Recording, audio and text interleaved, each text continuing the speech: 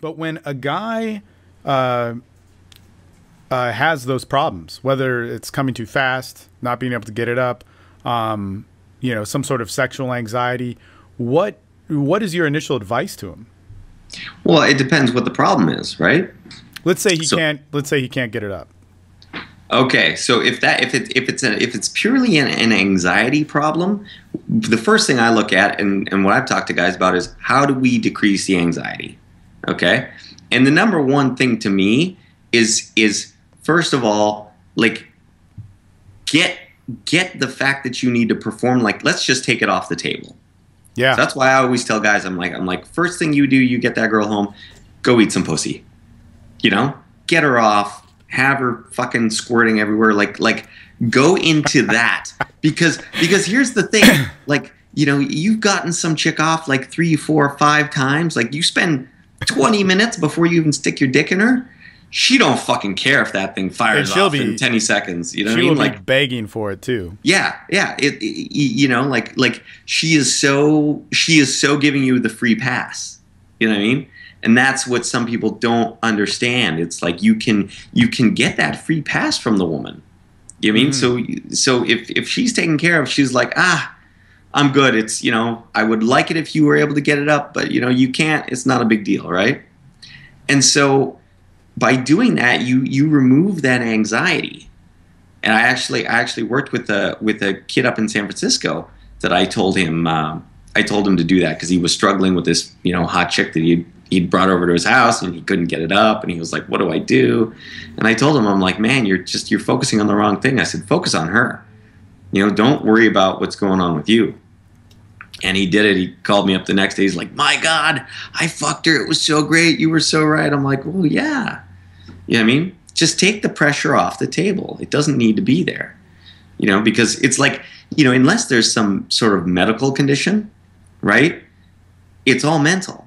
So it's like, if you can sit at home, you can watch a porno, you can jerk off, you can get a hard on, then there's nothing physically wrong with you. Yeah. So at that point, you have to realize that if I'm there and I can't get it up with the woman, it's all mental. It is not physical. Mm-hmm. And that means that there is something that I am so afraid of that I'm flooding my body, you know, with all this, you know, with all the, you know, with adrenaline, with all these adrenals, you know what I mean? And that's, of course, that's going to prevent you from getting it up.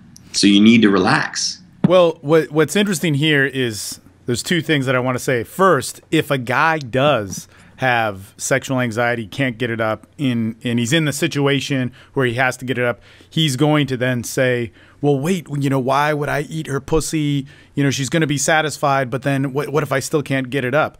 And part of the deal with this is, like, if you have, I mean, I've gone through crazy sexual shit myself. I always had the privilege of being able to get an erection, but I mean, I had like fucked up thoughts about sex. I mean, it was just, I didn't have sex for 3 years. You know, I lost my virginity when I was 18, and from then till 21, I didn't have sex. I was totally traumatized by it. And then when I started having sex, I had this fucking warped mindset of what was right and wrong and all this sort of shit. And you have to get relaxed in the sexual act. And that's what you're talking about. If you can't get it up, or you're coming too quick, or you're thinking whatever thoughts, like, get comfortable speaking the language of sex. Don't get comfortable not having sex. Like, the whole problem with the you hear it all the time with the anti-porn stuff, but you hear it all the time with general sexual addiction talk. And I hate it, because addiction is something that I know about, and you should talk to somebody who gets that and has experience in it, and doesn't just have fucking information about an article that they read about porn that was written by God knows who. If you stop having sex or stop jerking off for 90 days or whatever it is, your body will force itself to have an erection and not solve the mental and emotional problems in it. And watching porn, sure, that could redirect your neural pathways or whatever you fucking want to call it, but so does desperation. And if you're in desperation, you will rewrite your brain. your neural pathways, whatever you want to fucking talk about it. But if you are desperate and you buy into that notion that I'm going to stop and regulate myself and only do it once and then try and do it this way and only watch this point, you're going to tie your head and your sexuality into a knot. And you need to get comfortable. This is why John Lichtenberg's program is fucking awesome. You get comfortable with women, that are working with you. And you will break through so many fears doing that.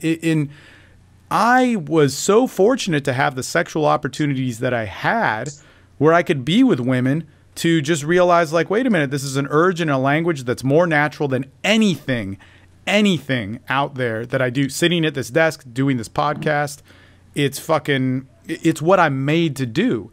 Well, and you're not going to solve anything by, taking time off. You know what I mean? In fact, what you're going to do is you're going to fuck yourself up even more because, like, say you're like, okay, I'm 90 days, I'm not jerking off, I'm not this, the next time that you're around a woman, good luck being able to control that little guy. Yeah. You know what I mean? Like, you think you got some mental problems now, you're going to just exasperate it further. Yeah. You know what I mean? Because you're not going to be able to have the neurological control over what's going on. And that is what, leads to some of these problems too, especially when it comes to like premature ejaculation or this, like, you totally lose control of what you're doing. And everybody should be in, it's one of the things that I think with me is very helpful and very liberating is when you can control your body, it's just like if you're, lifting weights or something. You remember the first time you ever step under like one of those like bench presses and it's like you can't get either side to go up equally and you're shaking and you're like trying to get this thing up. Well, that's because you haven't built the neurological pathways and you haven't built the technique. And it's the same thing for your dick. You know what I mean? It's like if you're using the thing, okay, it's like you're getting used to like, okay, this is the way this thing works. And everybody should